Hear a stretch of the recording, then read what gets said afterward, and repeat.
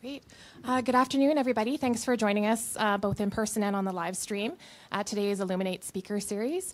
My name is Katie Dick. I'm a master's student here at the College of Rehabilitation Sciences, and my research involves the development of digital health core competencies for physiotherapists, and I work in the area of digital health at Shared Health in Manitoba.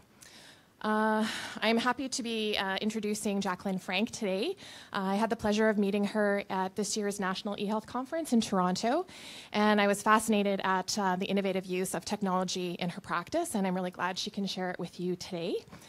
Jaclyn's going to give us a presentation, and then there's time for questions. For those of you in the room, if you could use the microphone for questions, because the session is being recorded, and for those of people following along on the live stream. So Jaclyn Frank graduated from the University of Manitoba in 2010 with a degree in physical therapy. She worked on orthopedic units at Foothills Medical Hospital and Rockyview General Hospital before joining the Allied Health Rehabilitation wound care team at Rockyview in Calgary in 2011. Since starting with the wound care team, she completed her Canadian Association of Wound Care levels and worked closely with the College of Physiotherapists of Alberta to become one of the only physiotherapists in Canada to inject local anesthetics. So Jaclyn's presentation is titled Otherworldly Immersion, Using Virtual Reality to Ease Anxiety and Pain in Complex Wound Care. Jaclyn, are you ready to go? I'm ready to go, thank you. Perfect. Thanks for the introduction. Yeah, and just to let you know, Jaclyn, there's kind of a mix of people in the room. So we have some physiotherapists, some occupational therapists, some nurses, some people with child health, I believe, child life. So it's kind of a nice mix in the room. Okay, perfect. So like Katie said, my name is Jaclyn. I'm one of the wound care physiotherapists here at Rockyview. I guess we'll jump right into it. I'll get my disclaimer out of the way first. So our virtual reality project is not an official Alberta Health Services project. This was a project that we were just kind of able to run with and do, but it's not an official project of AHS. Unfortunately, I'm not funded by Oculus or Samsung or the developers of any of the apps that I'm going to talk about today or that we use. And I do have a few patient pictures in my presentation today, and those pictures were obtained with consent to be used for this presentation and for education purposes.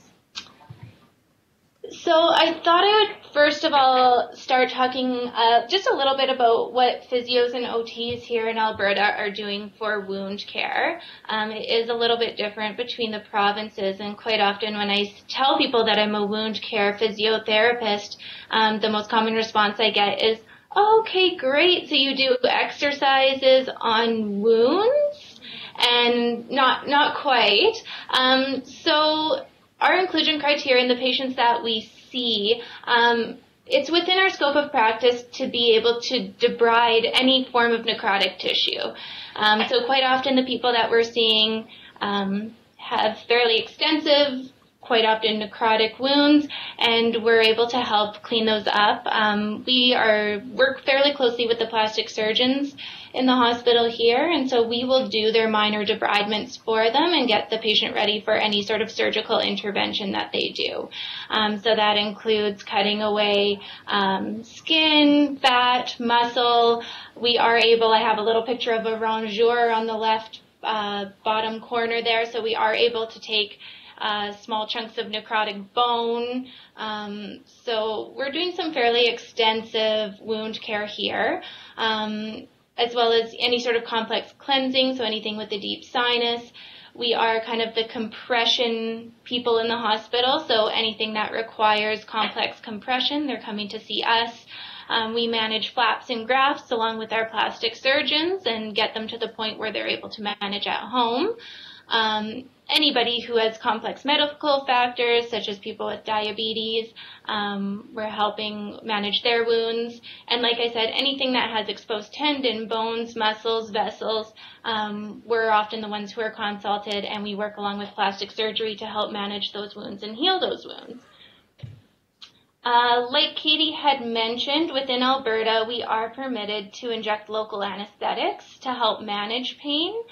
And I thought I just would throw this in here because it's a fairly new development within Alberta. It is an advanced skill, so not everybody is able to do it, but it is helping us manage pain. None of our patients are put to sleep. All of our patients are alert and oriented when they come and see us and get these debridements done. So local anesthetics is kind of one thing that we've been using to help manage pain. Unfortunately, it's not for everybody. For example, if a wound covers the entire surface of a lower leg, well, you can't freeze all of that wound. So that's where virtual reality comes in and plays a role. And just to note that we're not prescribers of local anesthetics. A physician still must prescribe it, but we are able to inject it. So on to the virtual reality part. So this, I wish I could say this was completely my idea, but it wasn't. Over the past 3 years, Dr. Spiegel at the Cedars-Sinai Medical Center has been using virtual reality for numerous procedures for numerous reasons, and they were finding great results. And so Scout Windsor and Don Anderson are two of the people that I've worked closely with here at Rockyview. They are part of our telehealth team.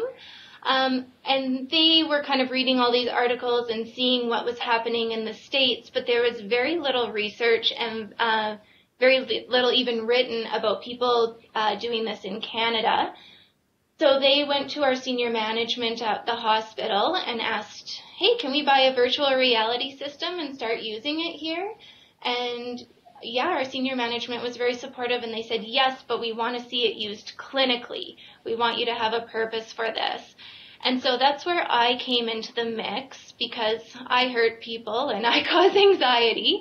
And so they thought wound care physiotherapy would be a great launching point because of its, because of the patient population that we see, the procedures that we perform. We're doing debridements, we're doing dressing changes, and our patients, like I said, are alert and awake throughout the whole thing. So we are at Rockyview Hospital. We are the first hospital in Canada to be using virtual reality to help manage pain and anxiety during complex wound care. This is my bragging page. But yeah, so the current system that we're using is the Oculus system. We started out with a very original system, but this one's quite a bit cheaper. It's very easy. We went out and we bought it at Best Buy, is how complicated it gets.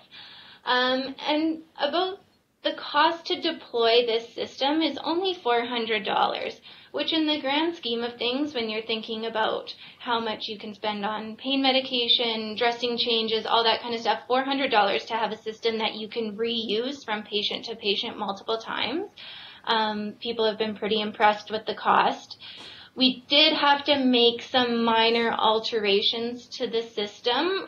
We work closely with infection prevention and control. Anytime you're using the same device on multiple patients, IPNC always wants to have a look at that. So we did have to buy a different cover for it. The original cover that goes on your face was made of kind of a fabric felt lining. So we changed that to a wipeable cover. All of our patients have to wear a bonnet or a head cover, and we got special wipes that were appropriate for to use on electronics. So we kind of had to work with IPNC to make sure that we were able to properly disinfect and clean this device for use on multiple people. Our inclusion and exclusion criteria, so patients who are experiencing high levels of pain, and this is despite kind of best medical management. So we're not taking away pain meds from patients, but quite often we're having patients come down who are maxed out on the amount of narcotics that they can receive, and they're still experiencing 9 or 10 out of 10 pain. High anxiety. So sometimes patients don't have pain, but they are so anxious about their dressing change and having to look at their wound that, it's a really high anxiety situation for them. We have had people use virtual reality who don't have pain or anxiety, but they just don't want to watch. So, for example, I had a patient who had a diabetic foot ulcer. He didn't have any pain because of neuropathy. he wasn't particularly anxious, but he said, Jackie, I don't like watching you cut chunks out of my foot. That's fair enough. So he asked to use virtual reality just because he didn't want to watch his dressing changes. They have to have good vision. We did try it on somebody once who we thought had good vision, and unfortunately during the treatment session, he's going I can't see anything. I don't think this is working. And so I quickly took it off and kind of put it on me to see what he was looking at. And he had a dinosaur about 5 inches away from his face looking directly into his eyes on the virtual reality machine. So I kind of had to say, I don't think this is for you because there's a dinosaur looking you straight in the eyes. So if you can't see that, we'll try something else. Obviously, they have to be able to provide informed consent, and they have to be able to sit up during their treatment.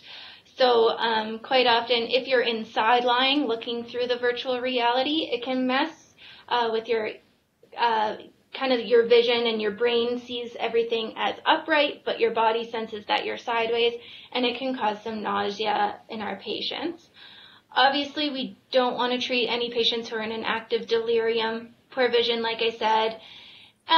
Any sort of head or neck wound, because we're using this on multiple patients, we're unable to treat our patients with head and neck wounds with the VR. Obviously, body parasites are an obvious one, eye infection, or droplet or airborne isolation. I should note that IPNC has cleared us to use this on patients who are MRSA and VRE positive, so who are on contact isolation, as long as they don't have a head or neck wound. So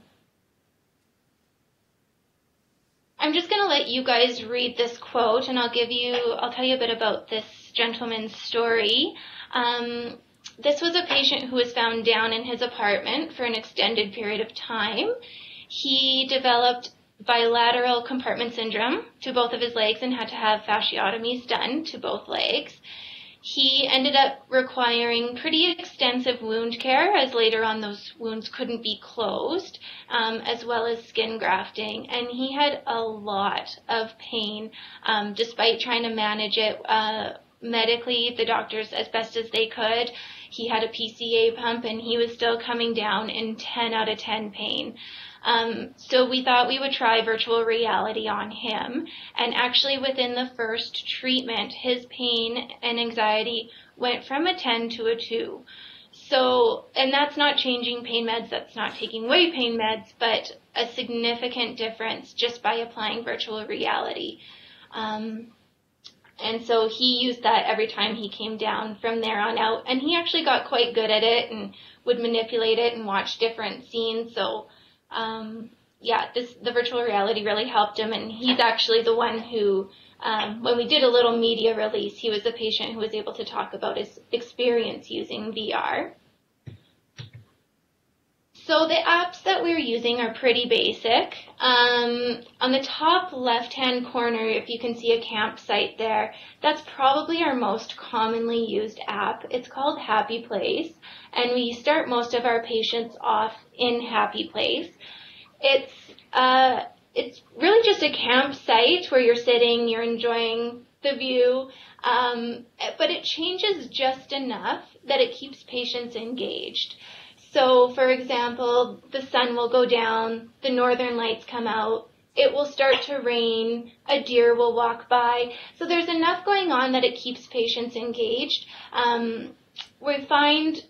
We did try some of the more complicated games, so some strategy games using the controller, but we found with the more complicated virtual reality experiences that patients would become frustrated and they would disengage. So, for example, they'd lose at the game that they were trying to play, and then they're disengaged from the VR, and they're back in the wound care room, and they can feel the pain. So we've been keeping it pretty basic. People like Graydon, who was on the previous slide, he would kind of work the VR to however he felt he needed. So, for example, we have Cirque du Soleil virtual reality experiences. So when we were taking his dressing off, that was the most painful part for him. So he would go into Cirque du Soleil during the most during the most painful part of his dressing change, because there was so much going on that he was very engaged in the experience that he didn't feel it as much. And then afterwards, once the painful part, or the most painful part, was over, he would go into a happy place for the rest of his treatment. So he kind of learned how to work the virtual reality system to work best for him. So this is a list of the virtual reality experiences or apps that we're using. We usually let people pick out what appeals most to them. And we do have kind of triggers along the side just so people are aware. I mean, obviously Jurassic World, if you're scared of dinosaurs, probably won't be your first choice. But there's other ones that are a little bit less obvious. For example, if you're a burn victim, maybe watching one of the Cirque du Soleils where there's ninjas who are literally twirling fire in 2 feet away from your face, that might be traumatic for somebody who's suffered a recent burn. So we do have, certain triggers. Even a bonfire at a campsite might be a trigger for a patient who's suffered from a burn. So we did want to kind of make people aware of what's in the application so that they knew what they were getting into. The only one that doesn't have a trigger is called Henry, and it's about a hedgehog who celebrates his birthday, and I really couldn't find anything that would set anybody off in that one.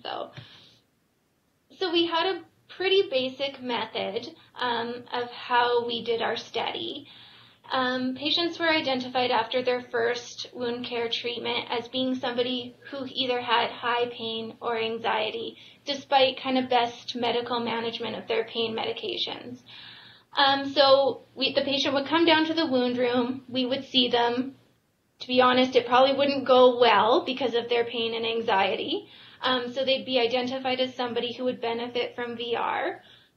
We would have them complete a pre-test. So they would rate their pain, anxiety, and nausea.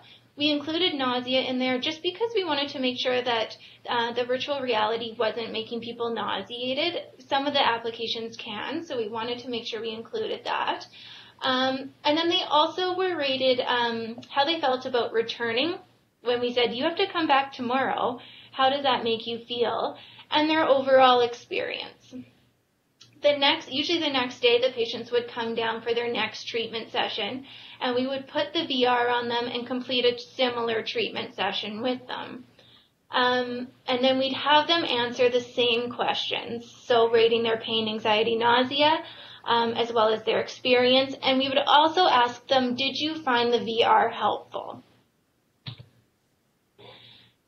So these are our early results.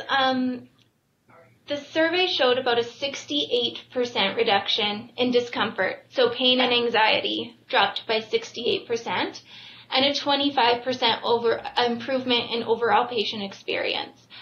I like to think that patient experience should have been a higher percentage, but in the surveys, patients rate pain is a 10, anxiety is a 10, but they rated their overall experience as great, and I think they were trying maybe just not to hurt our feelings. But something also noteworthy is that 100% of patients found the VR helpful.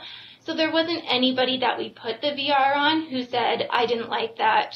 Now that's only out of about 18 to 20 people, but still for 100% of patients to feel that it helped them in some way was really great to see. Something that kind of surprised us and we didn't think that we would find during our study was that the wound care staff had lower levels of distress while we were doing our treatments. So contrary to what my patients might tell you, I don't like to hurt people, but unfortunately that happens with my job. And we do get a lot of moral distress when you have to change a dressing and a patient is having 10 out of 10 pain or very high anxiety, and you're having to put them through that. We do find that, sometimes you walk away and you feel like you've been hit by a bus because it upsets me to have to upset somebody else.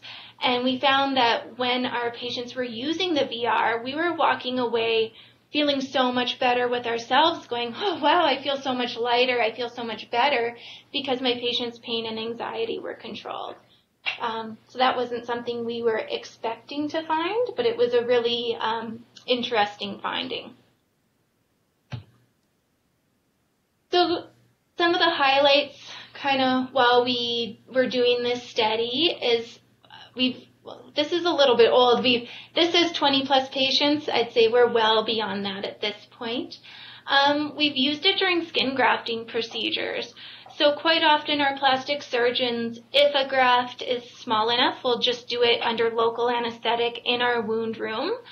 And so we do have patients who get their surgeries done down here with us. And I love this picture because this is a gentleman who required a skin graft to help heal his wound. And because he was a bit medically complex, as well as the fact that it was a small enough skin graft, the plastic surgeon wanted to do it within our wound room under local anesthetic. And the patient wanted to be put out. Like, knock me out. I want to go to the OR. I do not want this done in the wound room. So we thought, well, why don't we put the VR on you during your skin grafting, and that might help, settle some of your anxiety. And so we put him in Happy Place, so that campsite application. And I just love this picture because he's almost like he's got a smile on his face, and you can tell by his body language that he's somewhere else completely. And one of my favorite moments actually was the surgeon was just splashed a little bit of saline on his wound, and our patient kind of jumped, and we said, oh, like, are you okay? How are you doing? And he's like, oh, I'm doing fine. He's like, it's raining in the virtual reality, and I thought it was starting to rain on me. And so that just really tells you how immersed he was into his environment. He wasn't in the wounds room. He wasn't getting a skin graft. He was at a campsite, and it had started to rain. So I thought that was really neat. We do have other units within our hospital exploring how they are going to incorporate the virtual reality into their care delivery, and as well as within other hospitals in Calgary. So I've been over to the Foothills and to PLC, and as well as South Health Campus, and they're all interested in how they can incorporate using virtual reality at their hospitals. So this is another bit of a bragging slide, but we were able to present at Digital Health Canada, and as well as the Quality and Safety Summit at U of C. And then Ben Mulrooney and myself got to hang out one morning on the Your Breakfast television show in Toronto. So it's really neat. It's nice to get the word out about virtual reality and its benefits. And I just think being one of the first ones in Canada to use it this way, we're just being innovative, and other people are really taking an interest in it. So like I said, we are looking at expanding this project. The CCU and the ICU are both looking at using virtual reality. They're actually running a study right now. They're using it more for relaxation purposes. Our ICU here at Rockyview doesn't have windows, so it is a nice escape for patients to use the virtual reality that way. I should actually mention we have also used it on patients just for the purpose of, I guess you could say, escaping.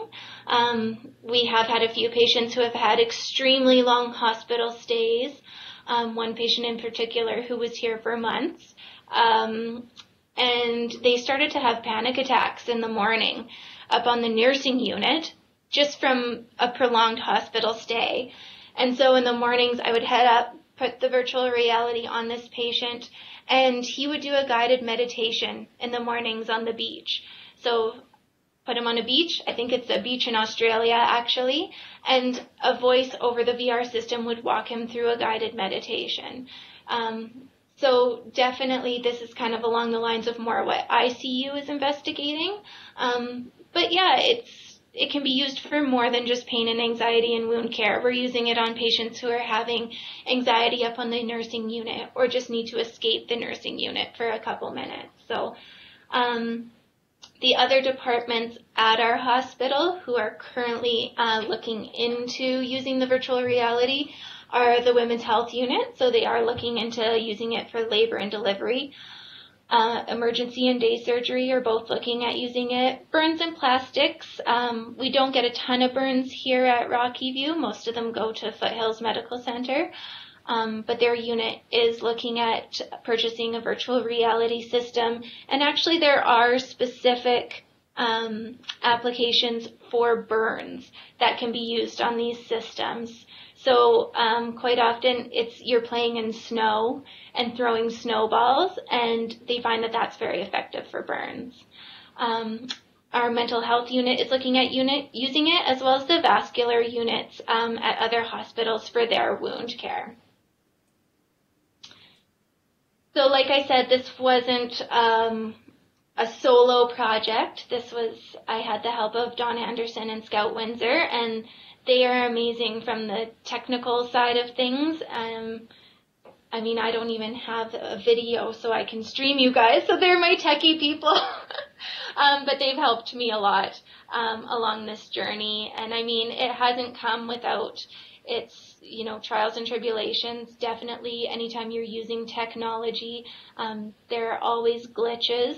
It did take and there definitely were times where we wanted to use virtual reality, and it didn't end up happening that day because the technology just wasn't going to cooperate with us.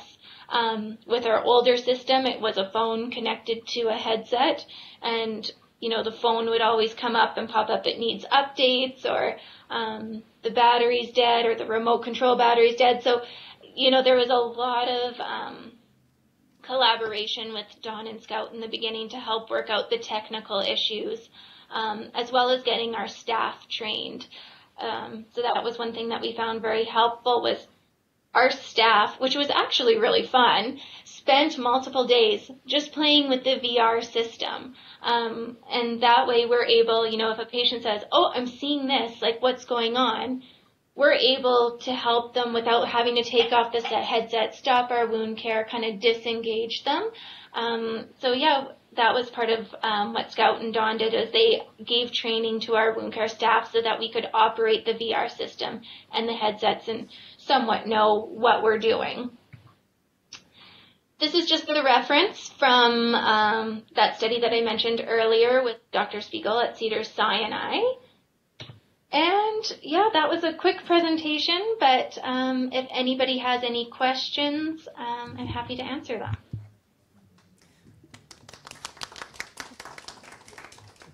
Thank you, Jaclyn. I suspect there's lots of heads spinning in the room about different applications for this in our own practice here.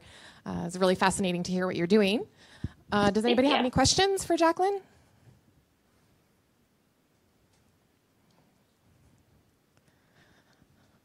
Oh, great.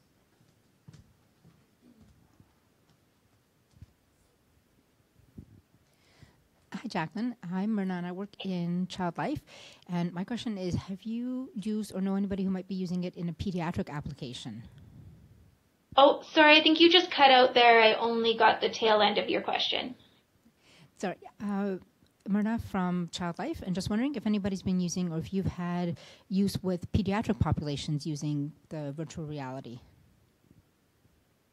We haven't. We don't have any peds at our hospital here. I do meet, we meet as a wounds group monthly, and so our wound care therapist at the Children's Hospital has had some interest. For their wound care, they do have an anesthesiologist, and so their children are actually, they're put out for their wound care. But I know that there have been lots of uses with pediatric populations. For example, running them through what they're going to experience prior to going into an operating room. So who you're going to see, what you're going to experience, and they found that that actually lowers the anxiety levels in children prior to a big procedure.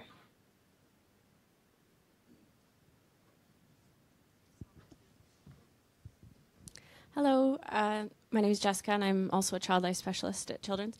We've been looking into virtual reality a lot. There's a lot of different ways you can go with it, with IT support, without. So I guess we can contact you as a resource for kind of exactly what you have. I mean, I did write it down, but just kind of if we have further questions. Oh, of course, yeah. We're happy to help. After our presentations, we usually get a few emails of people wondering how they can get it started. I will say that we were lucky here. We kind of slipped under the radar and didn't have to go through IT to start this project, so we kind of skipped a little bit of the red tape that way.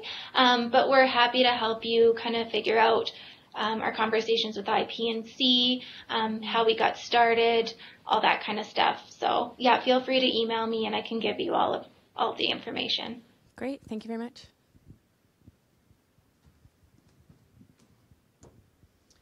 Hi, Jaclyn. Thanks a lot for your presentation. It's Barb Shea. Hello. I was the one waving at you before. Oh, I wish I had a camera. I was waving back, but you can't tell. Okay. So I just had a couple questions just about budget and costing and whatever. So you said something about cost per deployment was $400 Canadian. Are you just talking about adding up all of the expenses, or are you talking about like for a session of VR during a procedure, that's approximately what it costs?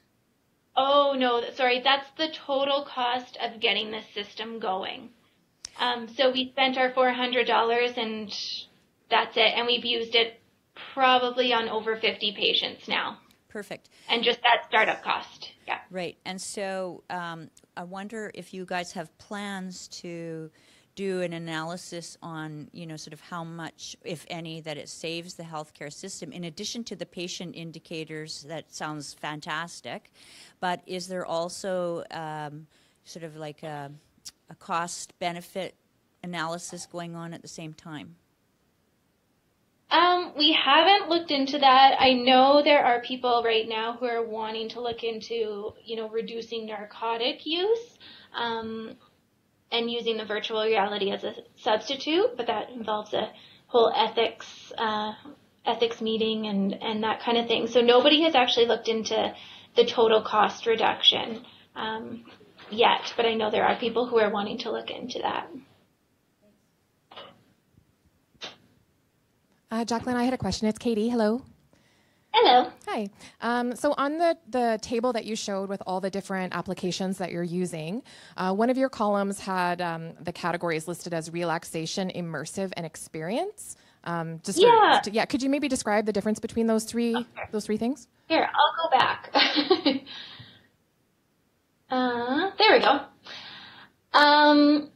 And so relaxation is essentially a very, very passive application. So you are just sitting there and you don't need to do a thing. So you don't need to use the remote. Things happen around you and you're kind of just watching time go by. Immersive is more that the characters and the application is interacting with you. So, for example, like I said in Jurassic World, that dinosaur, it's not like a T-Rex or anything. It's an Apatosaurus. But it's, that dinosaur gets up and walks over to you and smells you. So it's more immersive, like you're part of it. The interactive, that's when you're using the controller, and we're not using the interactive on a ton of people just because, we're using this on people in their 80s. So sometimes using that controller and getting that controller going is a little bit much. Our younger population definitely more so is using the interactive experiences.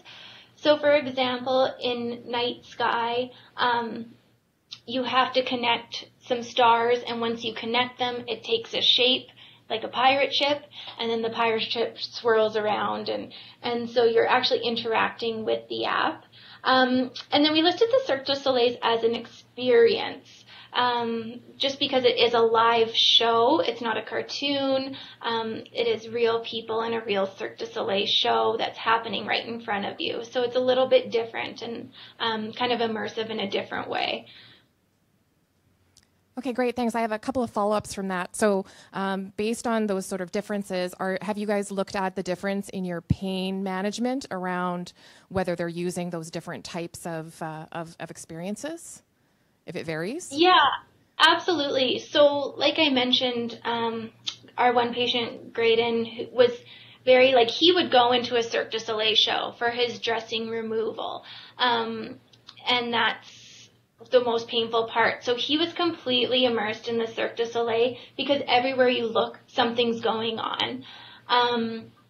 And then he would go into a happy place once the dressing was removed and his pain had subsided a little bit. He still needed the VR, but not quite on that level.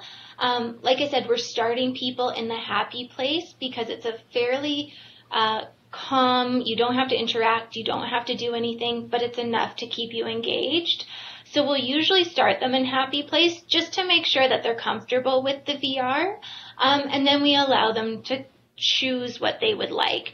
Sometimes for our younger population, and if they're having really high pain, I'll suggest a Cirque du Soleil show because it is so immersive and so distracting that we find, the more engaging ones work a little bit better.